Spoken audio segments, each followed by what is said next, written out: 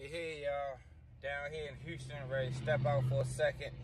Real quick, I wanted to answer this question. Somebody requested that I do a video on how I come up with my fuel cost.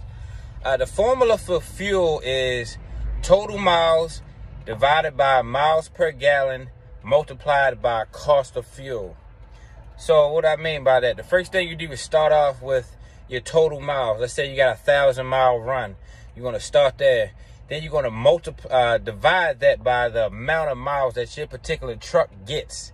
Mine is around 6 miles per gallon, so I stay there. Some of the older, heavier trucks get 5 miles per gallon, 5.5.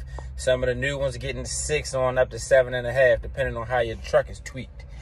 So you start off with your total miles. Divide that by your miles per gallon. Then you multiply that by the cost of fuel.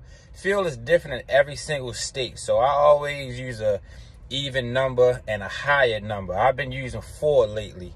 So I would start off with my miles, divide it by 6, multiply it by 4, then I would come up with my fuel cost.